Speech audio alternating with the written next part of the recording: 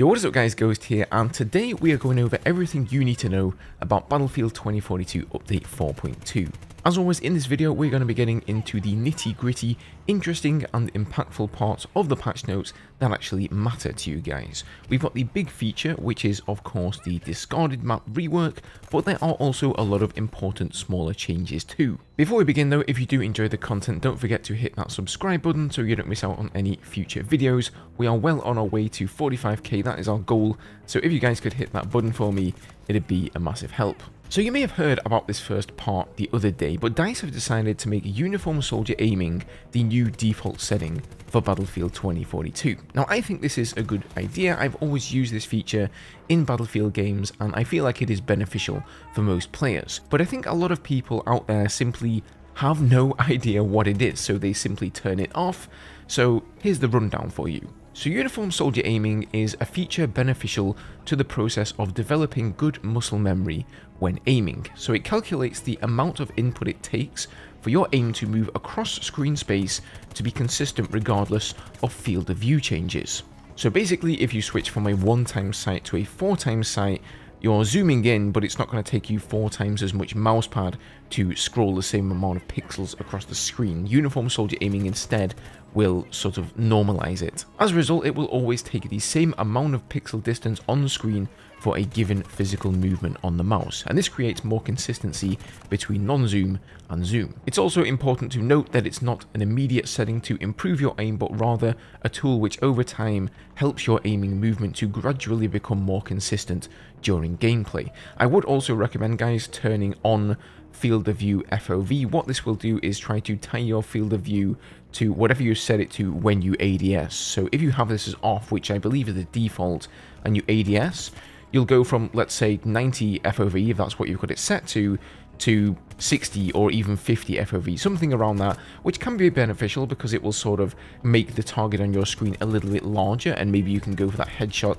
a little bit easier. But on the flip side, you lose a lot of your peripheral vision, so if an enemy pops up on the left of your screen or the right, you're not going to see them there. In addition to that, it also makes the recoil in the game appear much larger and more impactful than it actually is. Now, if you play with a controller, then you will already notice aiming variance due to aim assist. For example, your aim slowing down when close to a target alongside other similar helpful acceleration settings. But by having uniform soldier aiming on by default, what you're doing is reducing unnecessary aiming variance to help you learn the input curves on the controller sticks more consistently. It should also help your aim while using higher magnification scopes to better track fast moving targets. Now, uniform soldier aiming does also come with a coefficient, which is like a percentage slider that you can move up or down, and it changes how impactful uniform soldier aiming is. So I believe the default here is 133%. I think it goes from 100% to 200%, something like that. 133 is, I believe, the default, and that is what I use. That is what I would also recommend for you guys, but you can also experiment turning it up or down until you find that sweet spot. Okay, moving on, after many months of waiting, the discarded rework is finally upon us. So DICE posted a fair amount in the update notes here about how the objectives have changed, and you can see some of that in the background footage here, and I'll also go ahead and link the update notes down below if you want to read absolutely everything, but it's probably better to get a visual feel for how the map actually looks rather than reading text. And in any case, you're all going to see it on Tuesday and play it on Tuesday, and I know you're all aware, so we're not going to waste any time on that really, but it's coming, ladies and gents, and I am looking forward to it and giving you my thoughts once I've played it. Next up, we have some really nice end of round improvements. So they've introduced a new squad performance screen statistic called personal best. So on that end of round screen where your squad are walking, pretending they're actual badasses, and all those statistics pop up, you will now be notified if you set a new record for yourself for things like, you know, most kills, revives, assists.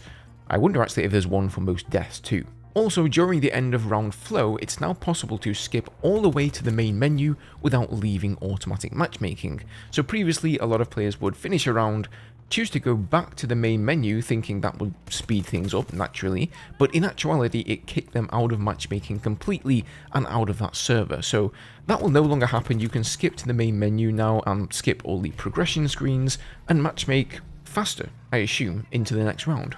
Also, round-based game modes will now have side switching enabled and will now have increased visual communication to indicate what happens after the end of match timer ticks down. Again, more visual information for the player there is always a good thing, I think. So, you know, if you've played defense on breakthrough, you will now be switching to the attacking side.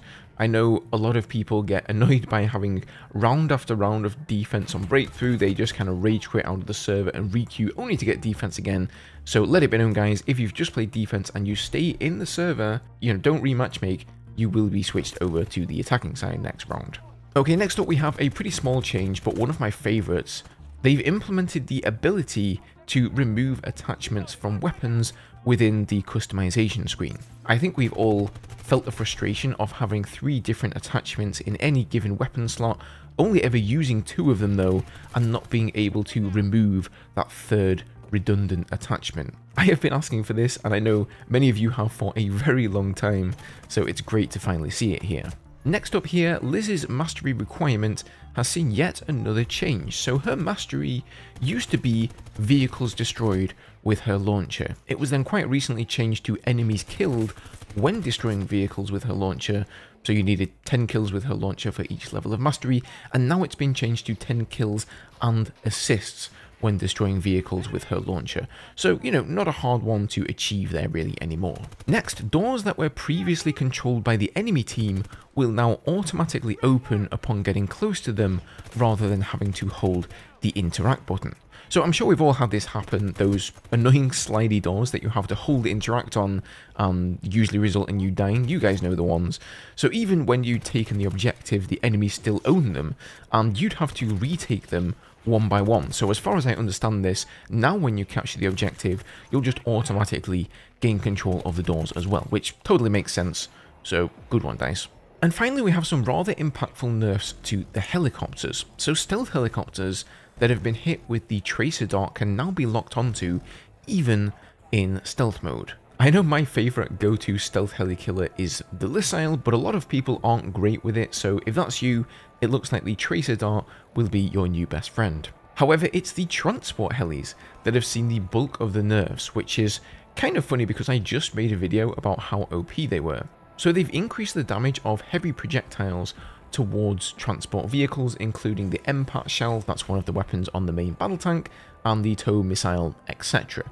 Now the implications of this could be huge, but this is kind of vague. Firstly, how much have they increased the damage by? It doesn't say, and it's probably because it depends on the weapon. And secondly, what is included in the term heavy projectiles? In my mind here, they're talking about vehicle weaponry, so, you know, things like the tank shells, tow missiles, the 2 larger cannons on the Wildcat probably, possibly even the railgun tank. We don't really know, but I am pretty sure they're not talking about AA missile damage here. Now this could include the M5 launcher, or it could not. It's difficult to say, and if it does, I would say that would be a massive nerf to the heli's survivability. I know it's super frustrating to hit one of these things with an M5 literally 3 times and see it not die and still survive, so I wouldn't be surprised if they have buffed it a little. However, on top of that, the Super Hind takes 20% more damage from all projectiles, and the Condor takes 10% more damage from all projectiles.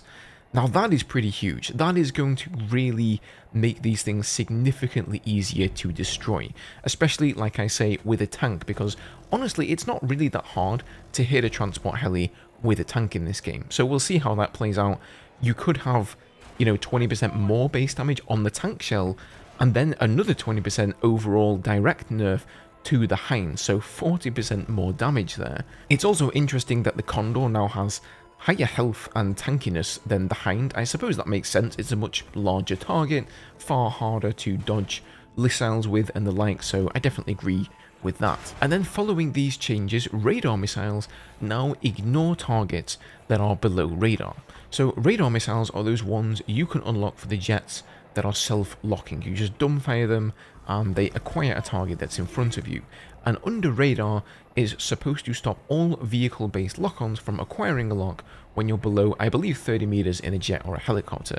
Now that has not been the case with radar missiles though, which is what most jet pilots use, so really good to see that now working as intended. So update 4.2 will be releasing next Tuesday, the 25th of April. I look forward to trying it then. I'm sure I'll see some of you guys on there. If you missed this video on just how powerful we managed to make the transport helis, go and check that one out. But otherwise, thanks for spending some time with me as always, and I'll see you guys in the next video.